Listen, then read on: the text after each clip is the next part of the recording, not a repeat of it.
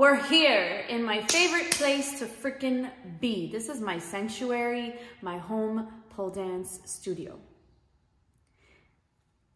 If you're new to pole dance and you're trying to maybe go to your local studio and learn a few things and then go home and you're like, man, I wish I could practice in the in-between times. You know, if you're taking classes twice a week, maybe you want to practice somewhere in between those 2 times that you go to the studio so that you can improve better. This is a great idea, and I will be giving you some tips to keep in mind if you're a beginner setting up your pole, what it is that you need to keep in mind, as well as some tips as to what to do if you're ready to take this to the next level and make things a little bit more permanent in your own home.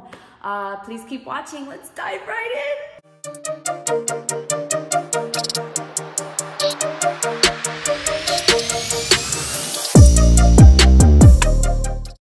Okay, so my pole setup story begins here with this nerdy guy with Russian literature and Franz Kafka tattoos. That is my current husband, but at that time he was only my boyfriend, and that was his apartment. Check out those ancient ass floors. Okay, anyway, here he is helping me unbox my very first pole. I was so excited when I got this pole, and I want to stop here and talk about the pole that I got really quick. I got the 45 millimeter, is that how they measure it? Millimeter, oh God, yes, millimeter pole. And it's rather thin compared to the pole that I first started dancing on. The pole that I first started dancing on was the 50. That thing was so fat. I do not like the girth of that pole. I prefer a much thinner pole, so the 45 was very nice to transition to. I want to tell you, folks, if you are buying your first pole and you're trying to set up a little pole space at home, do not buy a cheaper pole just because it's cheaper. If you've managed to find a very good quality pole at a good price, or maybe a used pole that is in great condition at it, go for it. That's fine. Just make sure that whatever pole you get is legit and has a good reputation. I can't tell you how scary it is to be on a pole that is not sturdy, not stable. You really want something that is going to take care of you. You don't want to be falling off this pole. Obviously, you can get a good pole, install it incorrectly, and you can still have a disaster happen. But really, spend the money now on the pole, especially X pole. I can't really speak for other poles. I've only had this one pole, and that's what I'm trying to tell you. If you spend the money now to get the right pole, this is your main piece. Okay, this is something that you can carry with you to other places wherever you move. This pole, what I love about it is that they sell separate extensions. So let's say you are like me, where you started off in an apartment and the ceiling height was very little, and then later on, fast forward a few years, you get your own place and your ceiling height is higher. You definitely want something that is going to last you. In my case, I was able to buy the extension pieces, and boom, I didn't have to go and buy a new pole. And this is a solid brand, X pole. I highly recommend it. I know Lopez pole is another brand that is highly recommended. I'm sure there are very good ones out there. Just make sure you do your research and spend the money on a good pole. This is not something that you want to just save some money on and get a rinky-dinky knockoff. Don't do it. You heard it here. So after unboxing and some talking to, I was able to convince my boyfriend to move his bed out of his bedroom and into his living room. So now this bedroom was in the living room and his bedroom was empty, and I was able to set up my pole there. And here you see me kind of going for my first little spin. So my first setup, as you can see, I didn't have much space around me, okay? I couldn't really go ape shit and just like do as many, no. But then again, I was a beginner. I was learning very basic things, and so having a smaller space, a little bit less room was okay. It was okay because I was a beginner. I was just learning the basics. So if you're just starting out and you're like, I don't have that much space, you can probably make some space. You don't need that much, especially if you're just starting out. You can just go home and practice in a little corner of the house or the apartment that you're at, and it'll be okay, and you can still have successful practices. Tile floor is okay for now. Deal with it. I had to deal with it for quite some time before I was able to get nicer flooring, okay? I understand that when you're in an apartment, you can't just modify the floors of the apartment, especially if you pay rent and it doesn't belong to you. Yeah. If you are dancing on the tile floor, one thing I do recommend is getting a crash mat. please, this is for your safety. If you're already like a little bit past beginner and you're starting to do some, you know, intermediate climbs and some tricks and inverts and you're upside down, you're learning and you're likely to make many mistakes. You want something underneath you to absorb the weight of your body, to help you land on the floor in the event of an epic fail. Now, I know you can use pillows and you can get those large teddy bears and throw them and hope that you land on them, but really there's nothing as convenient as a crash mat. These are made for pole. They have the Velcro in the right places to attach and not move while you're practicing. And they also fold into 4 and they stack up into a nice little pretty little triangle thing that you can put against a corner and move out of the way. I highly recommend this. This is my best friend.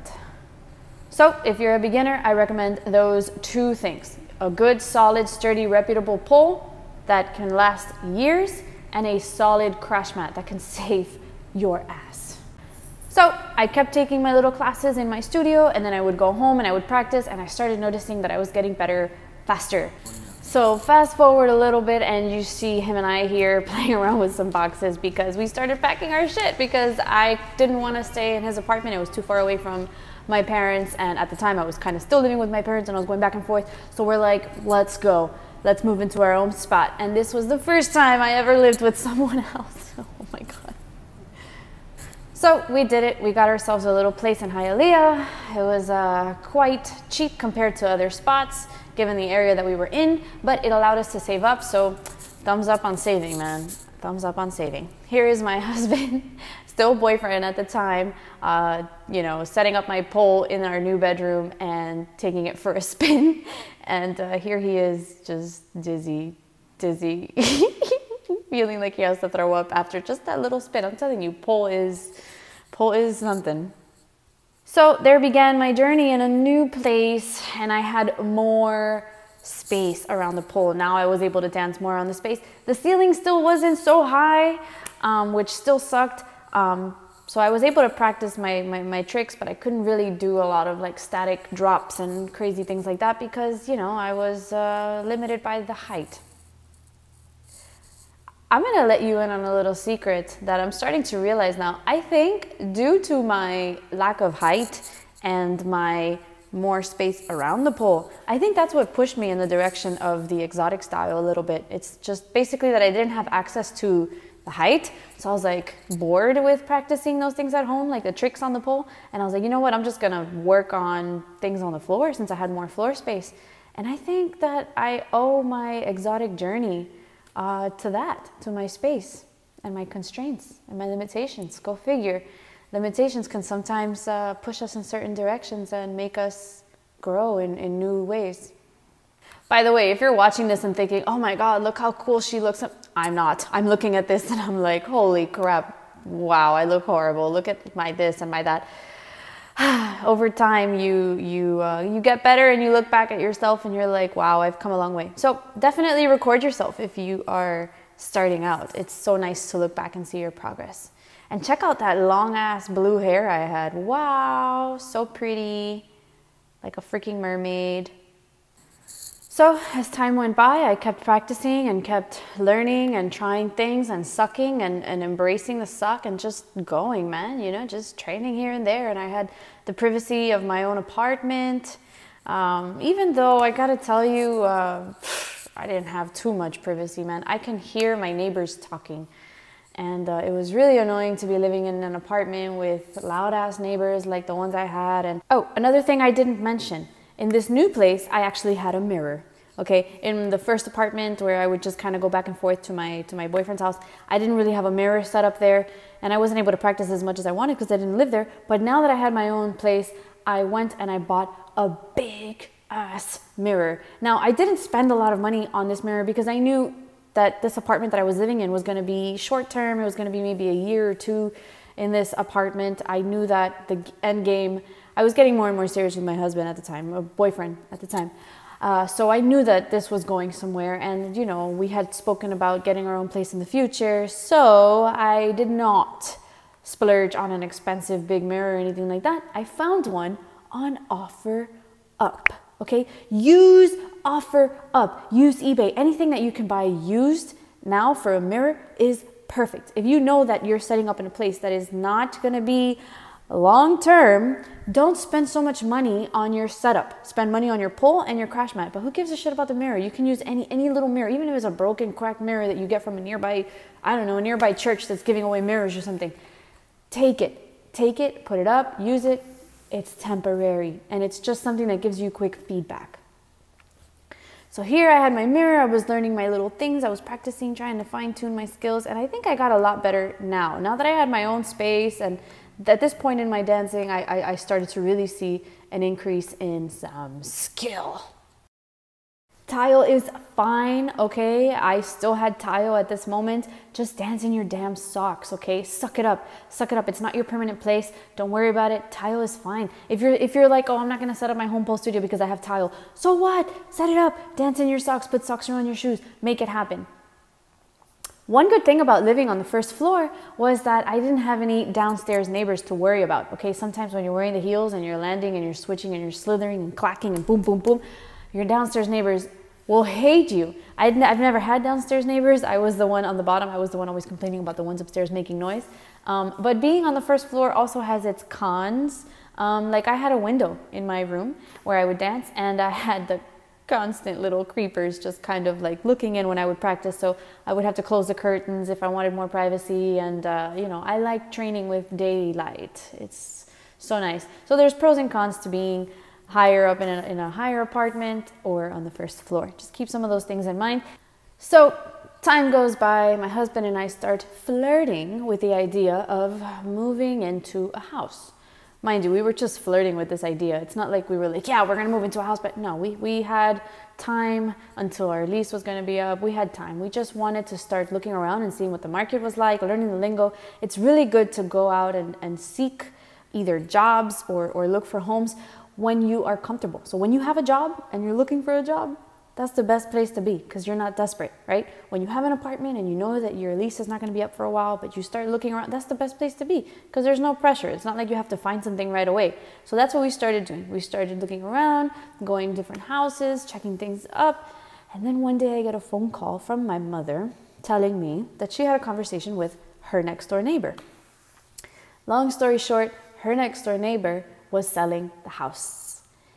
My husband and I went and checked out the house, and let me just make a long story short, it was beautiful, it was nicely done inside, it was going to require not that much work. My husband and I looked at each other, it was right next door to my parents, I mean like right next door to my parents, and we get along with my parents quite well. It's not like we have to be separate, we get along quite well, so moving in next door was not a big deal, and I moved in. We did it. We bought it and we moved in. So this here is the setup, the way that the previous owners had where my pole studio is now. You can see how the chandelier is so beautiful right up top in the middle of that little entrance. Let's call it an entrance living room type thing. So it's like the entrance living room where nobody ever freaking sits, but hey. And I was able to transform it to this. Sorry for the mess. This was recorded while I was kind of like on a break from work. I was working and I just wanted to take a quick little snippet of what I'm working with today. I love my space. It is so beautiful, so clean. Yes, I have a lot of work to do. There are a lot of things that I need to improve on it, but overall, this is a dream for me, folks. So as you can see, the entrance of the house is right here, and this is empty. I've left it empty on purpose. I really like the clean look. Oh, look, there's a chandelier. I moved it. I really like this clean look, and I love the lighting. I love the lighting that I get from that window and from the ceiling window as well, the higher window up top, and it's so beautiful when I train during the day. That natural lighting is amazing. Here I keep my little corner crash mat, fold it up, pull it out whenever I need to. I just love this studio. It is the best. Here I keep my shoes, some of my little boots and stuff, and my leg warmers and whatnot. This is so convenient and it helps keep the clutter out of sight. Here's some of my garters, my notebooks, a little bar. And over here's my little gym bag, and I keep all my little sex toys. I mean, my, just kidding. They look like sex toys, but that's actually a peanut. It's for rolling on your body and stuff. So this is what it looks like. So clean, so pretty. And I don't know. Tell me what you think. I know that everyone wants me to decorate that entrance of the house, but I just love how the videos come out when there's nothing behind me, okay? Like I would love to put a bookshelf there and some artwork and some chairs, some reading chairs, but I don't know. Another part of me is like, this clean look looks so nice and refined. Let me know in the comment box what you think. Should I decorate that entrance and put some stuff in that background, or should I just keep it clean like how it is now? Tell me what you think. Interact with me here, please. I really want to know what you think. So the first thing I did was hire a floor guy. I didn't want to put my pole on tile. I didn't want to dance on tile anymore, but I also didn't want to take the tile out. It's beautiful. So what I did is I hired a floor guy who convinced me that it was okay to go ahead and put this floor on top of my tile. And in between, there's like a little spongy material that's slightly absorbent. And it helps with when you're dancing and you land on your knees, or you're jumping and you're landing on your ankles, it absorbs some of the shock. And so it's easier on the joints, supposedly, and it's a good thing for dance floors. So I had this floor put right above it, and it's been great for me so far. I chose this light gray color because it really went with the colors throughout the entire house. But I gotta tell you, I am a sucker for dark floors. I love how dark brown, almost black floors look. They're so beautiful. I've been to a studio that has the best floor ever. It's so pretty. It's so dark and it glides beautifully. It's a great floor. I love dark, but I wanted something that was going to also make my space look large, given that it's just a little, it's not that little, but given that it's a living room area, I wanted it to really look big and more spacious. And I know that dark colors sometimes have a tendency of making areas look a little, you know, less spacious. So I went with the same color scheme, and I do not regret it one bit. One thing I will tell you about lighter floors is that if you have like nail polish, like especially red, and you're dancing, sometimes the nail polish will rub off to the floor and you'll see it. But that's easy. You just get some water, mild soap, or very little acetone, and just wipe it over those spots and it comes right off the floor. There's nothing to worry about. And then there were some little border pieces that he put around the floor and just connected them and just gave it like a nice little finish. Okay, another thing I want to talk about is the edges. I don't know what these are called. Are these called floorboards? Jeez, I don't know what these are called. But after we put my floor on top of the tile that was already here, we had to put a new little white layer all along the edge of the floorboard. I think it's called a floorboard, right? Well, whatever. And that new little edge went all the way around, and it really just finessed the look of the floor. It didn't look like the floor didn't belong. It really tied it in nicely.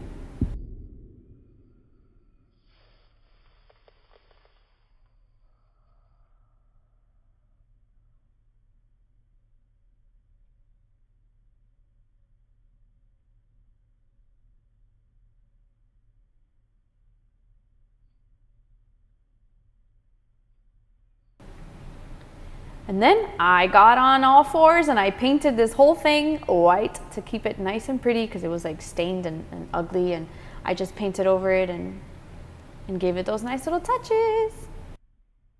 After I got my floor in place, the next step was my mirror guy. My mirror guy was a jack of all trades. He was able to move my chandelier from where it was to now in front of the door. So you see now I moved the chandelier out of the way, put it back there, and my pole took the chandelier's place. And then I got my mirror, and my mirror, here's a little secret, my mirror is shoved into my wall because whoever constructed this house was not very much of a perfectionist, and the house is basically slanted, okay? Like, yes, I have a slanted ceiling, but the house itself, like where it's supposed to be straight, where the edges, where the walls meet, where it's supposed to be straight, it's not that straight. And I hadn't realized that until my mirror guy pointed it out to me, and he's like, yo, I'm gonna have to shove this thing into the wall if you want it to look decent. And I said, well, do what you got to do at this point. I was like just dying to just get the mirrors on. I didn't want him to have to go back and recut the mirror. And to be honest with you, I'm glad that I didn't, because I love my large mirrors from wall to wall. And when I step back and I show you the studio, you can't even tell. You can't even tell that that's what's happened to that right side of where the mirror meets the wall. You can't tell. Now you know because I showed you, but you really cannot tell.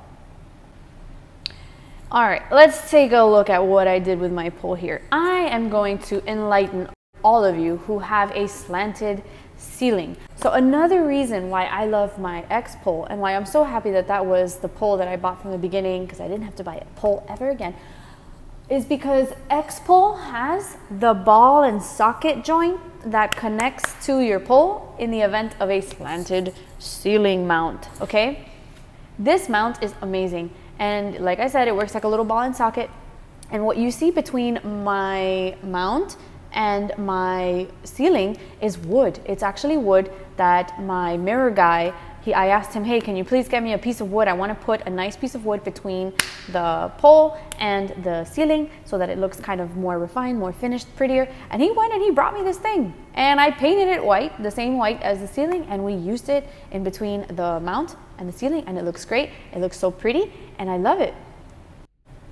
If you want to know how I mounted my pole, I'm going to include in the description box below a link to a video that I basically used to put my pole up. It talks about how to get the wood to match the ceiling. It talks about how to cut the wood. It talks about how to put the nails in the right places, how to drill, everything you need to know for a slanted ceiling and how to make it look like this. I literally just copied that video, and those women saved me because I had no idea how I was gonna set this up, and when I found that video, it was gold. So check it out. Are you liking this video? Would you please give me a subscribe and a like, because I went through some hard-ass work putting this together for you, you know? And another reason why I love X pole is because of the base, okay? It's such a narrow base. Like, that little circle is so small. Sometimes you go to pole studios and they have like this really big black base around the bottom, and sometimes your heels get stuck on it when you want to do certain tricks. Like, it's annoying. I love how narrow the base of this pole is. It really is a plus for me. And now that I'm in my new pole studio, I really love how much space I have all around the pole as well as away from the mirror. Please, that is one thing you really want to keep in mind. You need a lot of damn space between you and that mirror. You do not want to fly into that thing. But nowadays, I don't even worry. Even with my long ass heels on, I do not have any chance of running into that mirror. Safety first. One thing I want to tell you about the mirror is that I glued mine. Now that I knew that I was going to be in a more permanent setting, I said, go for it. Glue it to the damn wall. Make sure that if I ever hit this thing for whatever reason, which I shouldn't because now I have so much room around this damn pole, let me tell you. But if I ever hit that mirror for whatever reason, let's say I'm working on headstands, whatever, nothing will happen. It'll just crack. The mirror will just crack. It will not come off the wall. Pieces will not fly at me. It should stay quite intact because the glue that we used was some real shit. So that's basically it for the main things in my pole studio. What am I working on now? Now I'm working on my sound system. I still have this old school sound system that's been with me for years, but it sounds so amazing with the subwoofer and everything. I don't know whether to keep this sound bar and put it above this window, or if I should just kind of invest soon in some like Bluetooth speakers that I can put in those corners. I'm not sure yet. I'm thinking about that. And another thing I want to maybe start investing in or looking at is lighting. I mean, I know that I usually train during the day and I love the natural light that I get, but at night, you could argue that there isn't enough lighting. Although I use the lights underneath my little opening here. These lights are so cute and so nice, and they're not all on my face when I'm training at night. But I do realize that I could get some little neon lights. I could get some little neon lights. I could get some little neon lights. I don't know, I'm thinking about it. But yeah, it's a work in progress, okay?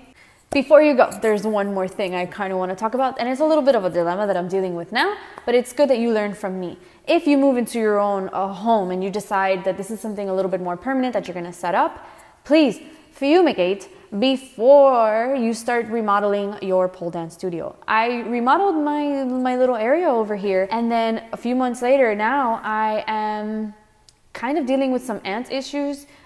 Here it rains a lot, and these ants just have been coming through this window. I need to get this window resealed nicer so that these little bugs don't get in.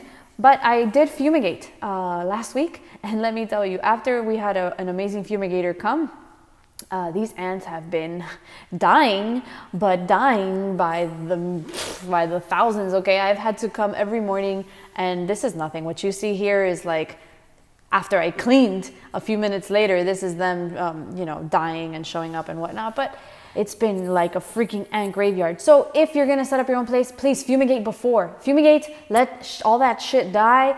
Fumigate, seal your window first, and then set up your place inside. Because in hindsight now, dealing with this ant issue is such a pain in the butt. But I will overcome these ants, let me tell you, I will. If you like my little studio setup, give me a subscribe and a thumbs up. And talk to me. Give me a little comment. Let me know what you're thinking. Let me know what you think I can fix or work on. I'm really not an interior designer, and I could really use some help.